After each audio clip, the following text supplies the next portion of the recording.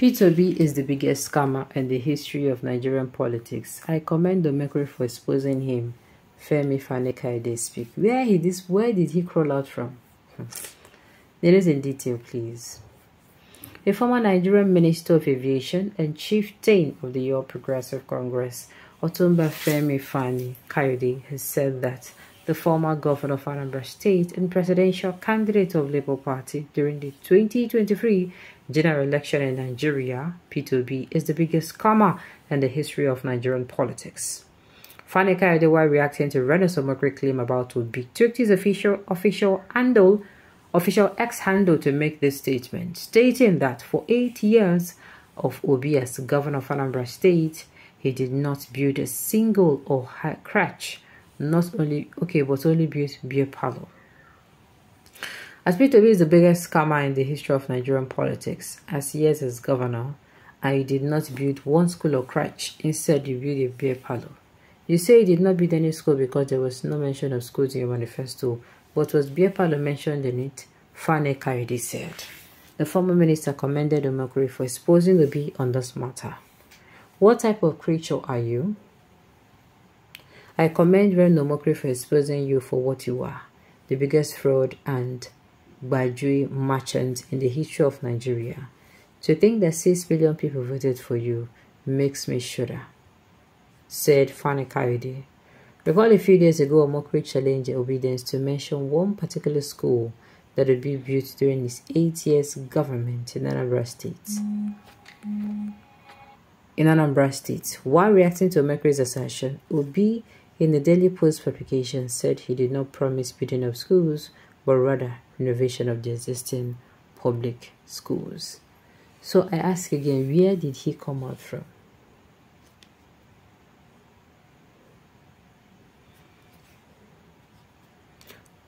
Okay. Thank God for P2B. Femi Fani-Kayode has finally found his voice. I did tell you, since everybody won't use and not talk. You that is not a scammer should return the 2 billion revision money before you can and took over from APC.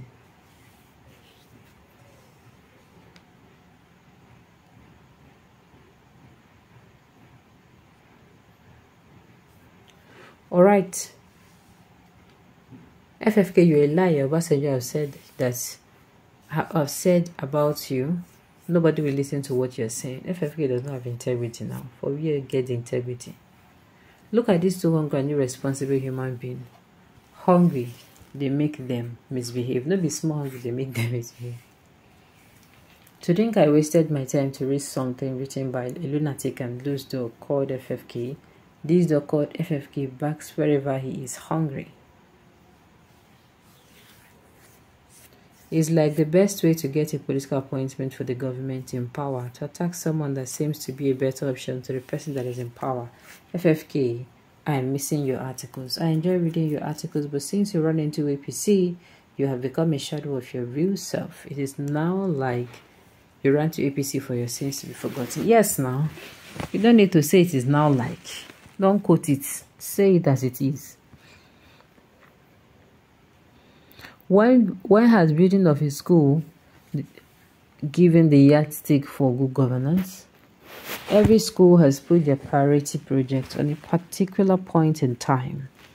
I challenge Omokri to tell us one corruption case filed, number of EFCC against P2B.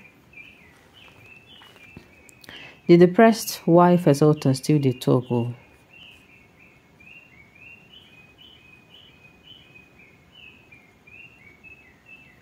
Alright, Wike has a building. Okay, when has building of his school, I think I've said that before. The foods that make Goodluck Ebele Jonathan to fail, to are jobless, looking for employment through this way. This job seeker go. Okay, this job seeker. So Gaza did not engage in you after constant vomits for attention. Very soon your eyes will clear in spite of all the derogatory things you said about Tinubu. Did you know you should not have gone back to your vomit? Just like a dog. Tomorrow, Omokri is your voice for attacking P2B. Right.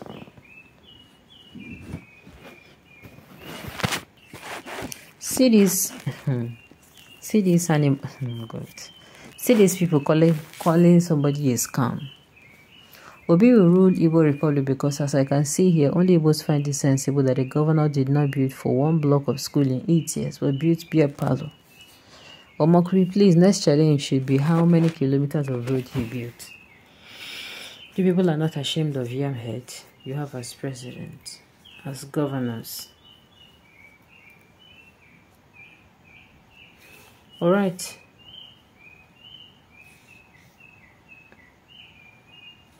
Okay, Omoibo, Obi will put you for shame on. Which shame? We reached this one. Tinubu brought to people as Nigeria economy. So please. Okay. Which shame will reach the one Tinubu brought to people as Nigeria? Okay, that has Nigeria economy. Answer me.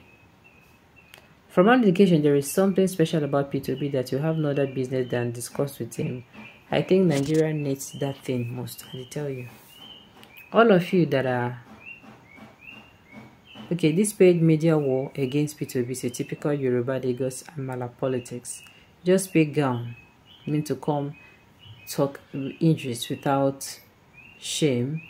Very disgusting towels in fancy dresses. So, even P2B decides to leave the politics. Tinubu can never be valued by decent characters. P2B will always be the way and above him in the table of decent men and women. From the way you talk about this P2B, I think Nigeria will try him soon. We need to see what is in him. We think there is something there. Okay, he has to win first, and the supporters have to stop abusing and online mobbing.